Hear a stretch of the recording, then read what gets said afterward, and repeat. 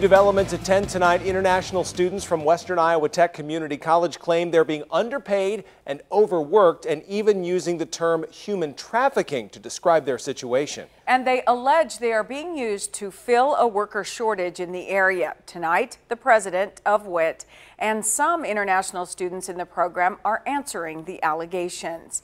In May, Western Iowa Tech Community College started a J-1 visa program. They say the program would give students the opportunity to work and study in their fields of study.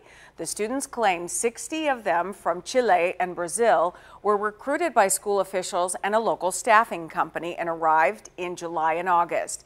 They claim in a contract signed by the students they were to get free tuition, housing, food, and a paid internship in their field of study. Today, KTIV's Jennifer Lenzini was at Western Iowa Tech as the college held a news conference to address the allegations. She also sat down with 3 international students in the program who say allegations against the college are untrue. Jennifer?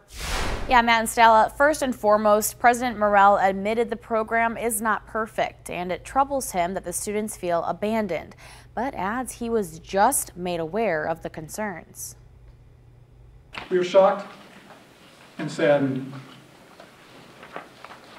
to learn of our students' experiences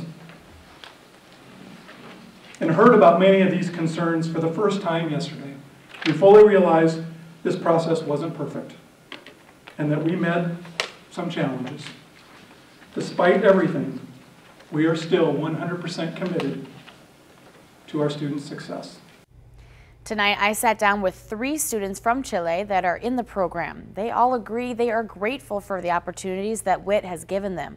One student who works at Turpac Foods Incorporated acknowledges that the work isn't easy, but he says no work is, and he's grateful to even have a job.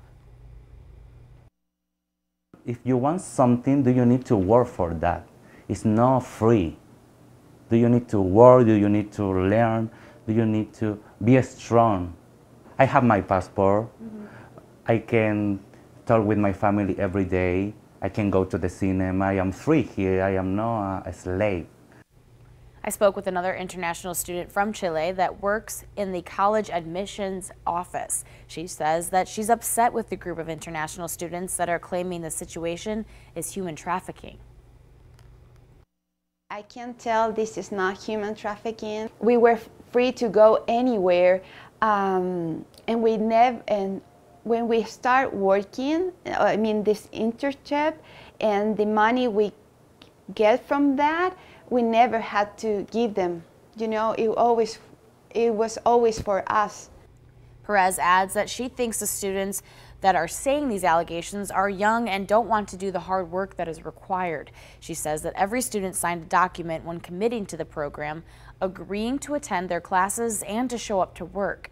She believes that students that are claiming the college is threatening deportation are not meeting those requirements. The third student I spoke with says that he has diabetes and has had to call into sick to work. He says his employer was understanding. Matt and Stella.